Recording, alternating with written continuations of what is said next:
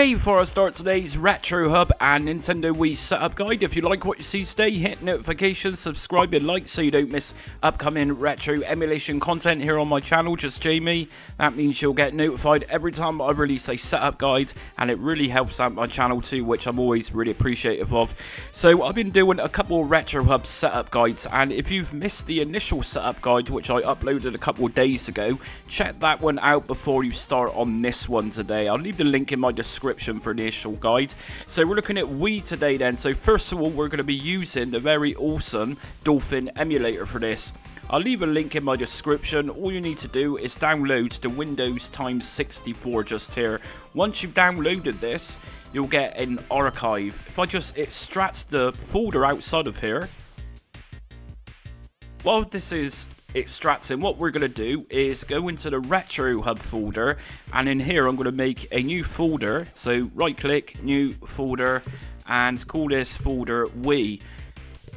And in the Wii folder, I'm going to just drag and drop a couple of Wii games in here. So these are both in .iso file extension.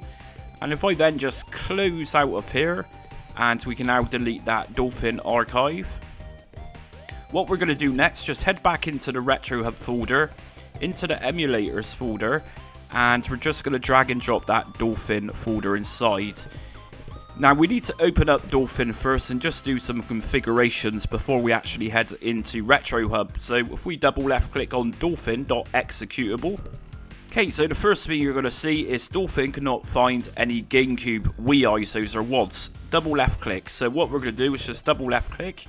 And then we need to navigate to the RetroHub folder. So it's on my desktop, and if we just scroll down, RetroHub, and here's my Wii folder with my games in it. If I just left click on that once and then left click on select folder, here's the game. So let's just quickly boot up one of these games just to ensure it's all working.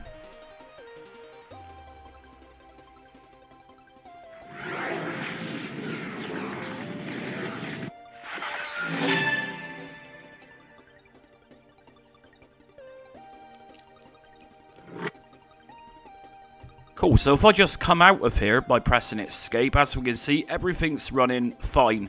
We got video configurations and everything else to look at, but what we need to do first is actually set this up so it's ready from RetroHub. So we're going to open up RetroHub.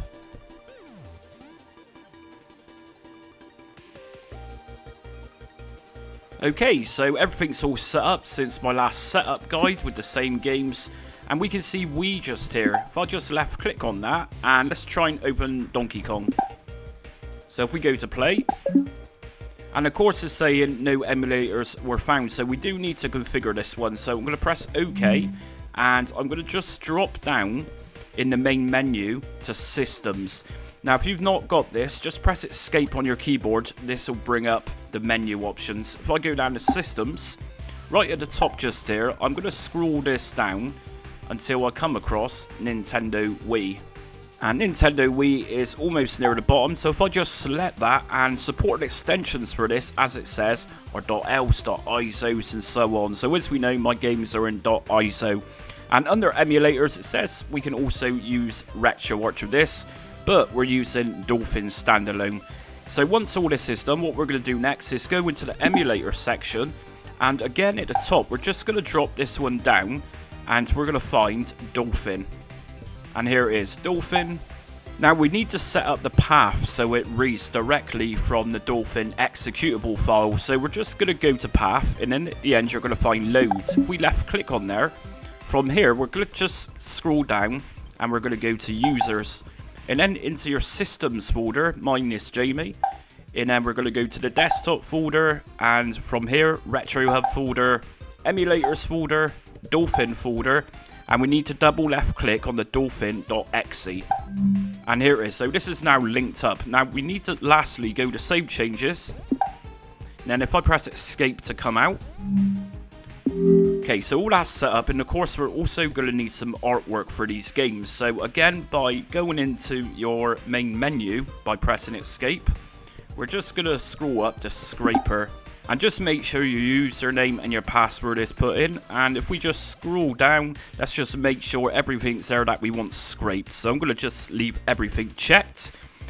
And just here, we got one game selected. Select only. I'm going to go down to without metadata. Scrape now. And this is now going to start scraping my Wii games. And the reason this one isn't going to be scraped is because this particular game has got lots of different extra letters in.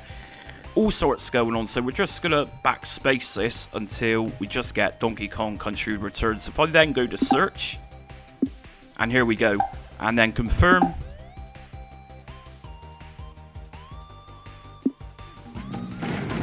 Okay, I'm going to do this with GoldenEye as well.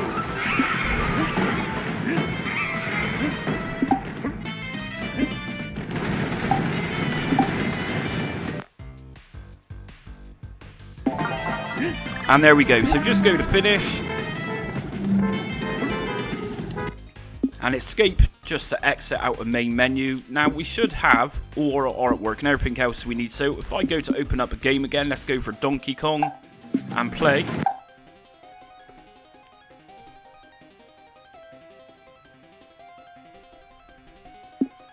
Okay, so the game's running fine and everything's linked up, but our controls are a little bit funny. Of course, Nintendo Wii controls, the nunchuck, and the Wiimote. We need to configure this through the emulator itself to read from conventional controllers. I'm using the Xbox controller for this.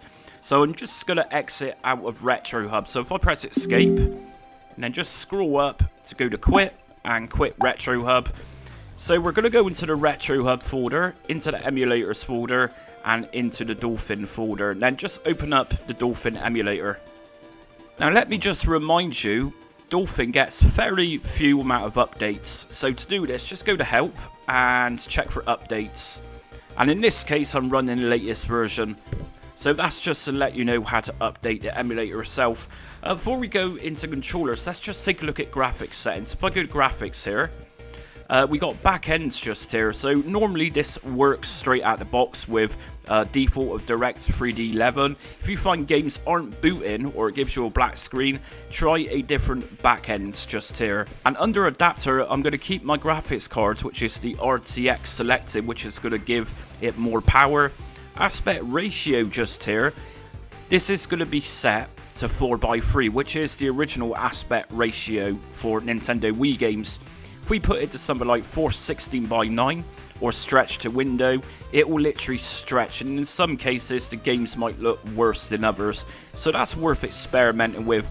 Also make sure VSync is on. This will take away any screen tear, and also make sure start into full screen is on. So once we boot a game up through RetroHub, it will literally open up in full screen rather than annoying window mode.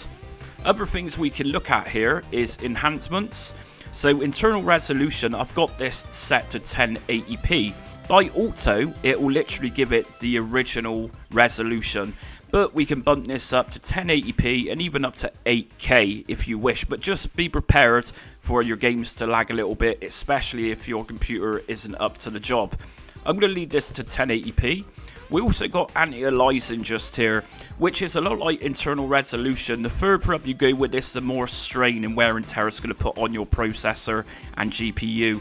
So just be modest, and just like the internal resolution, even if you can put this up 1, then it's still a benefit and it's still going to look better than the original hardware itself. We got other options here. We got the widescreen hack, but like it says just here, it results game to game. It can often cause games to look bad, like really bad. We got other things here, such as the advanced option where we can show FPS, how fast the game's running at. So we're going to leave it for there for now, and let's take a look at controllers.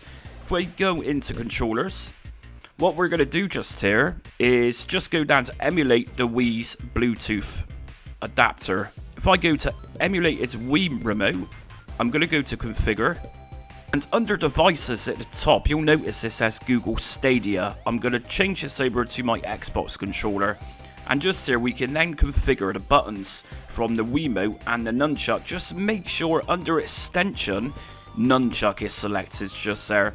So it's pretty much just a case of going through your buttons and just pressing on each one, left clicking and then mapping it out with your buttons on your controller you're using, like I've just done.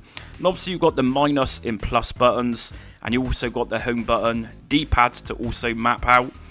So like I say, just make sure extension nunchuck is selected just there. If we then go over to motion simulation, you can also see just here under shake, I've actually mapped these out as well. So in my case, full axis 4+ is going to now be left click down on my left analog stick. So in particular games such as Super Mario Galaxy, it will ask you to shake the Wiimote. So in this case, if a game asks me to do that, all I need to do is press down on my left analog stick. As simple as that. We also got the pointer configure just here. So obviously in Wii games you'll need the Wiimote to point at things, to move things. So I'm using my right analog stick for this. And of course we've also got the nunchuck stick, which you can find under extension. So you can also map this out as well. So for full details on correctly mapping it out where I really go in depth, check out my Wii setup guide and that will set you up with that. I also recommend saving it. So if I put in just Jamie for example and then go to save, if I should lose my control settings, all I need to do then is go to profile and load up that. If we go to close, what I'm going to do lastly is just give you a little bit of a demonstration of actually putting this to a different aspect ratio. If I go down to aspect ratio and I put 416:9, let's close this down and let's open up again through RetroHub. So this time I'm going to open up GoldenEye.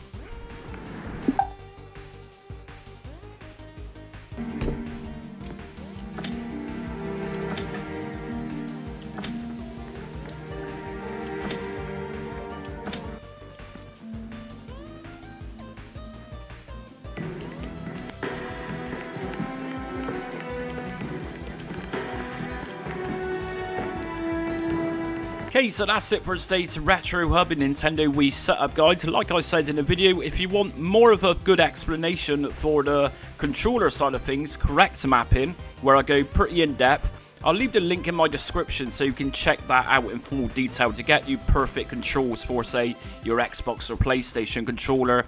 And like I also said at the start of the video, if you've not yet checked out the initial setup guide for RetroHub, check that one out. And I also uploaded the RetroHub PlayStation 2 setup guide. So anyways, if you liked the video today, hit notifications, subscribe and like so you don't miss upcoming retro emulation content.